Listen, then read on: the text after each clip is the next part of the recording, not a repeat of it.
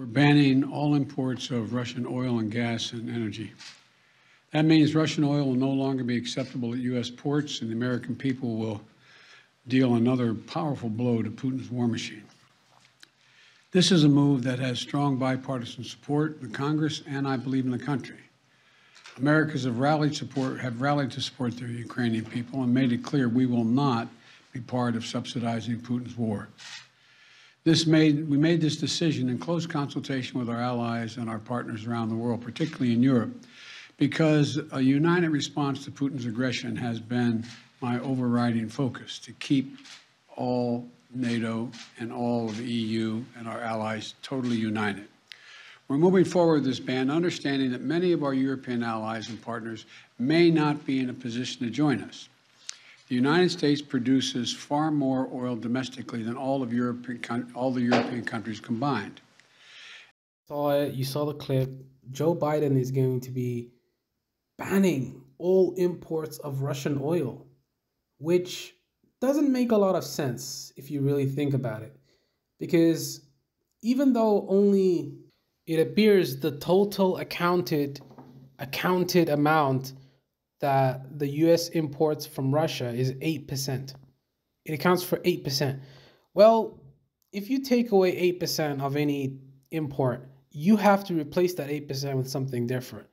Now, Biden's and the administration, they're already sending envoys to Venezuela, Iran, and they're sending envoys to Saudi Arabia to try and increase production so that they can decrease the price of the barrels. But there is a political reality there that we are not privy to. So Venezuela and Iran, the Americans have already put huge sanctions on those two countries. So President Nicolas Maduro of Venezuela signaled on Monday a willingness to increase his country's oil production if Russian supplies are shut out of the international market. Well, you see, the thing is with Venezuela, that country, they're never going to be politically aligned with the Americans. Never, never, never, never, never, never, never, never, never, never. Because they will not agree politically. Why did they put sanctions on him in the first place? Because he's a dictator. He's a fanatic. He is a fanatic. The only thing is he's a less powerful fanatic than Russia. So he's easier to control than Putin. You can't control Putin. Now let's see what Mr. Kavonic says. No one source, whether it's Saudi Arabia, Venezuela, Iran, the US, is going to be able in itself to come anywhere close to replacing the totality of Russian supply if all Russian exports were to be subject to sanctions. So it appears that the United States is really scrambling to try and cover the shortfall of the oil that's going to be apparent now that they've cut off Russian imports of oil and gas. You see, the thing is with Maduro, if you aid him and if you take away the sanctions, that's going to make him a lot more powerful. That's going to, make him pop his collar and stuff like that. But that's the thing. Venezuela, Iran, all these countries, now they have extreme leverage against the United States of America. Why do they have extreme leverage? Because the United States needs something from these countries, which is oil, and they need it very badly. You see, the thing is with Biden, if Biden isn't able to take care of the problem with the prices going up, he's going to be voted out in the next election. The thing is, the key with these politicians is to get reelected. Biden wants to get reelected.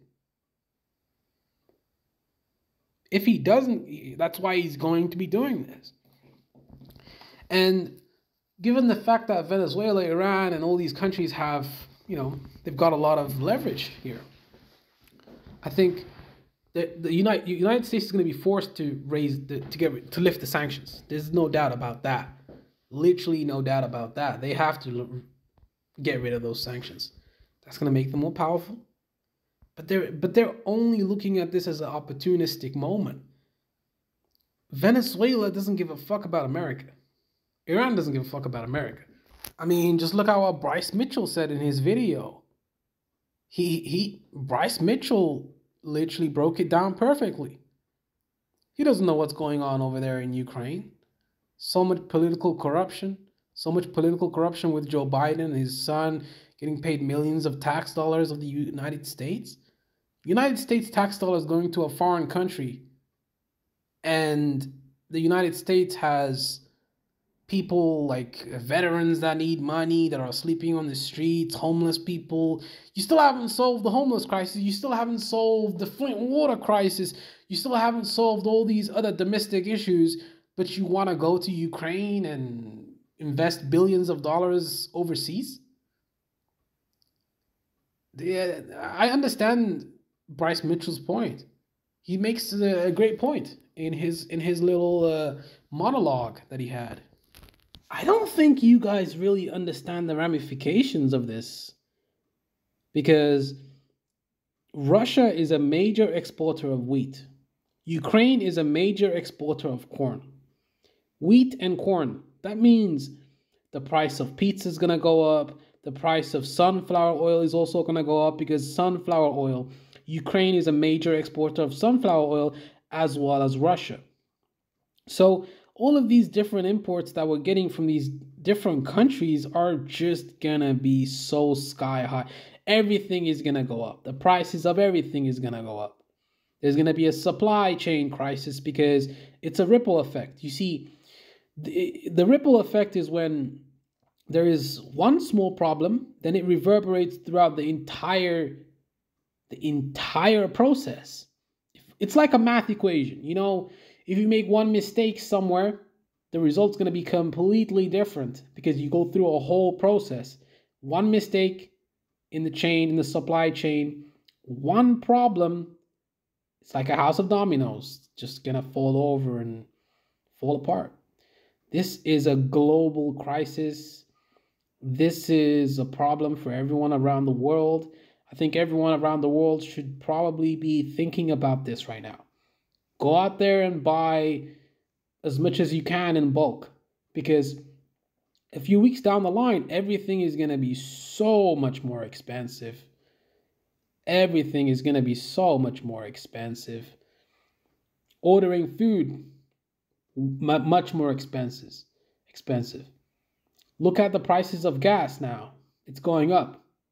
It went up 50 cents. Now it's going to go up even more. Now we're expecting a 5% increase in oil prices. And most people won't even be able to pay that, which means some people might not even be able to go to work. Some people might not even be able to go to work. And then if they can't go to work, they're not going to get paid. And if they don't get paid, they won't be able to pay their rent. They won't be able to pay their car note. They won't even be able to afford groceries. This is a global crisis that's going to be affecting us for years. You can't just shut Russia out of the global market. That's going to reverberate and have consequences for all of us.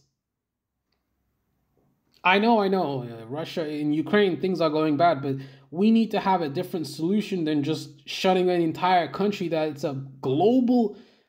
Russia is a global exporter of so many different goods that we need. Russia's going to continue exporting to Southeast Asia and Africa and West Africa and North Africa. So I think they're going to be fine, but the prices in those regions are going to go up. Europe is in trouble. We're in trouble. We're fucked. We're in big trouble, because Ukraine is such a big exporter of wheat and barley, but we won't have access to those products in that market. The supply chain's already collapsed. There's no way they're able to send the supplies over to Europe now. Not possible. It's just not possible, because it's chaos in Ukraine right now. You think timely supply and timely deliveries of supplies are going to make their way over to Europe? No. And once Vladimir Putin takes over, those supplies are over. That's done. That's a wrap. It's over for those supplies. But yeah, it is what it is. We'll see what happens. Thank you guys for watching. I appreciate all of you, and I'm out. Peace.